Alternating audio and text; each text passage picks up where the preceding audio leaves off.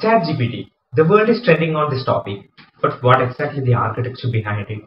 What exactly these models are running on?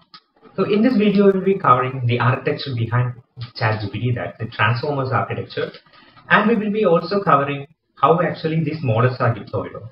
So let's get started. ChatGPT is a large language model that is deployed on Azure Cloud Service from Microsoft in 7A100 GPU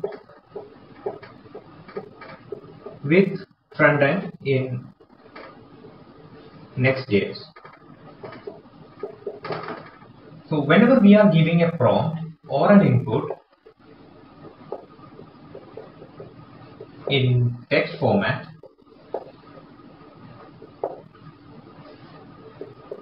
we are getting an output in text format. And in latest GPT-4, they have added multimodality where you can also add images, videos, and even documents. So this is the overview of ChatGPT, and next we will be going for the architecture of Transformer.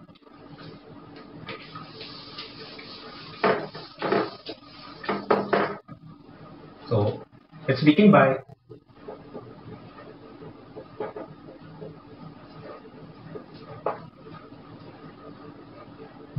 saying there are 6 layers in Transformers. First, the input encoding.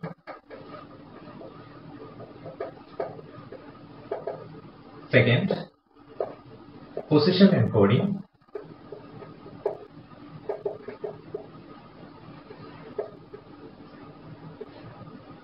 Third, the main self-attention layer.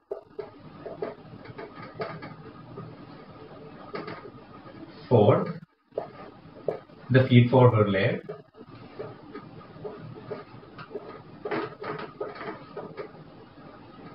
Then fifth, the normalization layer.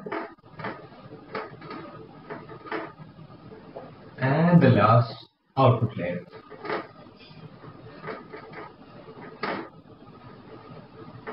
Let's explain these layers by giving an input. Say, we are giving an input, the cat sat on. So this sentence has been split to tokens, which is actually, very simply speaking, these individual words, and we are giving a number, says 0.6, 0.7, 0.8, and maybe 0.4. This number is actually a vector, or in general it's a matrix. So we'll be looking into the vector part. So vector is anything that has both direction and value.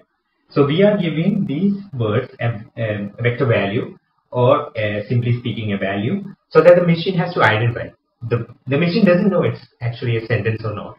So it has to be converted to machine readable format.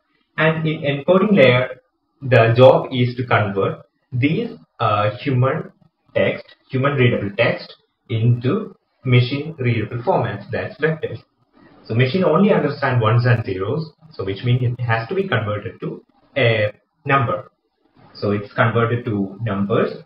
Then positional encoding. In positional encoding, what exactly happening is you have to give the position of each individual word. The cat sat on, each individual has its own position. The cat has 1. The dog has 1. Cat has 2. Sat has 3. On has 4. So each position has to be identified so that the next word can be generated. So that job is done in positional encoding. And after that, it went to the positional encoding vectors have been sent to self-attention layer. Say the new vectors are 0.5, 0.6, 0.7, 0.8. Say randomly, just for this example purpose, let's say the positional encoding value with the position is this. Then we given to the self-attention layer, where the self-attention layer will give the weight value to these vectors. So the weight is very simple. The cat sat on has importance on cat and sat. So the important words in the sentence is cat and sat. So let's take another example. Say the Alice went to New York. So Alice went to New York has the value that is Alice has to have higher priority, and along with New York or maybe London. So the Alice went to London or Alice went to New York. The place has to have a priority along with the name. So both word has these priorities. Similarly, the cat sat on the cat and sat has to have higher priority. So the priority value has been assigned in self-attention layer, then fed to feed-forward layer. So in feed-forward layer, the layer's job is to identify the features, more features from the sentences. So GPT has trained on a lot of data, say social media data, science journals data, and also Wikipedia data, a lot of conversational data. So these data has to be correlated. It has to have some features have to be extracted. So in feed-forward layer, a lot of features will be extracted. So in this example, the cat sat on has to have a lot of features. So the cat is acting on something, right? So it has to extract that features also. So the features have been extracted in feed forward layer. Then normalization. So in normalization layer, when you train this AI model, there are a lot of problems will occur. A lot of even a lot of losses and kind of thing will happen. So it has to be normalized.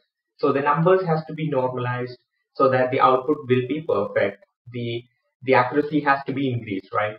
So normalization's job is to normalize these values so that the output you get a good result. So after that, the output layer, it will generate a probability distribution.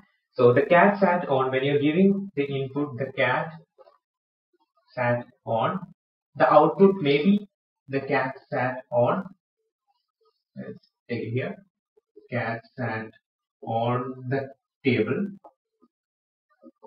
or the cat sat on the bench. So there are a lot of different probabilities of the completion of the sentence. So these probability distribution have been generated on the output layer, and you will get the output in human readable format. So these layers will do the encoding part, and these layers do the decoding part, pardon me on that, and these layers will do the encoding part.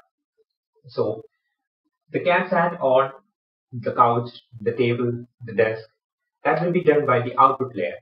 So in generally speaking, transformers have 6 layers: input encoding, position encoding, where you convert the input text to vectors, and in self-attention layer, you're giving values, the weight values that the cat sat on. The cat and sat has to have higher values, and the output is actually in feed forward and also in uh, normalization and in output layer. The job is to decode it and human readable format, extracting more features and also giving a probability distribution. So this is the overall architecture behind transformers, and and after training these models, the job is to make it as a model file. Say, so the model will be saved as a model.pt file, which is a PyTorch file, and using PyTorch library, we are using an API and deploy it on a Microsoft Azure cloud service, and you just calling this API on the Next.js application using a REST API. So probably it's a REST API and you're calling it from the front end. So this is the overall architecture of transformers and how exactly these models are deployed. So they are using transformers and also maybe using a PyTorch in order to deploy this model. So this is the overall idea of ChatGPT, transformers, and how these models are deployed.